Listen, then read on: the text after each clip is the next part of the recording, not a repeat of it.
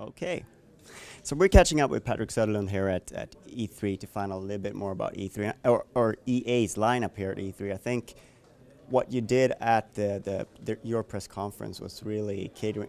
You gave people what they wanted. They wanted Star Wars Battlefront. They wanted Mirror's Edge 2, or I don't know if it's called Mirror's Edge 2. Maybe you could elect. Mirror's Edge for now, yes, not 2. Those two games have been some of the most requested. Is that sort of part of why you're bringing them out? Well, there's two things when you look at what to build. You got to look at two things. First and foremost, frankly, what does the team want to build? Because you need a passionate team to get a great game out, and obviously you want to make sure that whatever the team wants to build resonates with consumers or players. And I think in this particular case, we seem to have done both of those. So I've heard rumors about Mirror's Edge, a sequel for many years, and perhaps there was some in development, out of development, pre-production, whatever.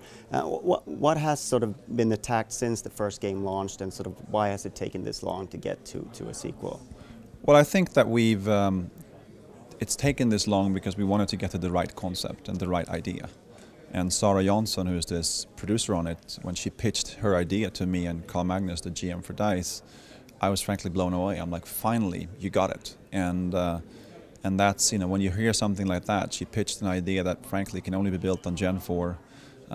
It's a stunning concept, and when she came to us, we knew we had it. And yes, we've been frankly testing ideas and we've been prototyping stuff, and I'm glad that we waited to get the right idea.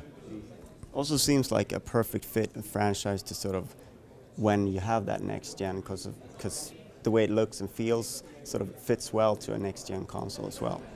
Yeah, I mean, Mirror's Edge will be an first-person action adventure. It will be a different Mirror's Edge than you have seen before, and in a very good way. And it will be a very innovative game that people, I think, will be surprised at when we show more from. So I'm genuinely excited about it. Is it a good thing also for DICE to be working on different projects, not just Battlefield, which has sort of been their mainstay franchise for years? I mean, DICE has more or less always worked on other things, to your point, but it's been a lot of Battlefield. I can't ignore that. Today, DICE is a large studio with a lot of people, and for DICE to be building Mirror's Edge, Battlefield, and Star Wars Battlefront is frankly crazy and a dream for them. And I can't tell you how many emails and tweets I got from employees at DICE saying after the press conference, oh my God, I work at the best company, in the best studio in the world, and I can't think of a better place to work. And that's frankly, when I hear that makes me happy, because then if you have that type of joy and people are that happy, then you got to get good stuff coming out of there. So you did a little bit of a reorganization, setting up an LA office. So how does that fit into sort of the DICE structure? Or sort of the DICE studio. Yeah. So I think the best way to look at DICE LA is to, DICE Stockholm has a beautiful office. We have floor 8, floor 9, and now floor 10. Look at DICE LA as floor 11. They're an extension of the studio. They will help on games. They will work on games. They will build expansion packs and help on main games. But it's more of an extension to get more talent into the DICE brand.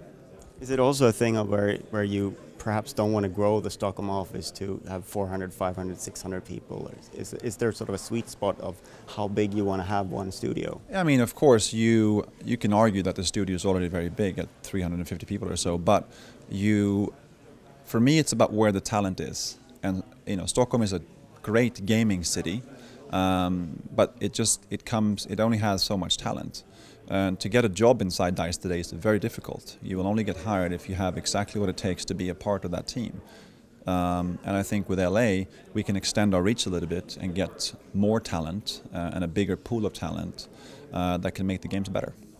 Another new studio is working on the game behind us here, Ghost Games, that's set up perhaps for a different reason in between DICE and Criterion. Can you talk us through a little bit about what your reasons for setting that up?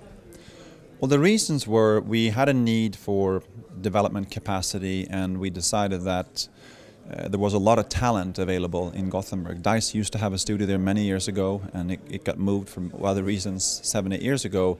And a lot of people were reaching out to us and say, if you ever do something in Gothenburg again, I'll join. And you know, the right opportunity arose, and we started with the right people and the right idea and the right game in place, and we started it. And I have to say, you should go down there, but there's 100 people there today. It's a big studio, and they're making some awesome stuff. It feels so good to be able to build something like that from scratch. And now we have the right leadership there, we have the right talent in there, and it's just like any of our other good studios. You should go visit them. So one thing that really stood out with the EA press conference yesterday was the fact that you said, we're only showing next gen, only PS4, Xbox One. Can you tell us a little bit about the reasoning behind that, and sort of, are you, because you're not completely moving on, of course, but sort of what the mindset was there? Well, for us, it's obviously Xbox 360 and call it the Gen 3 still represents a major part of our business, and we will support those platforms. We love those platforms, but for us, it's about a glimpse into the future. That's what gamers will be excited about, and I think the games that we're building take so much from Gen 4 and what the Gen 4 consoles come with that we were eager to show it, and we decided like we're only going to show people the future because that's where people want to go. All right. Yeah. Thank you very much for your time. Thank you. Good to see you.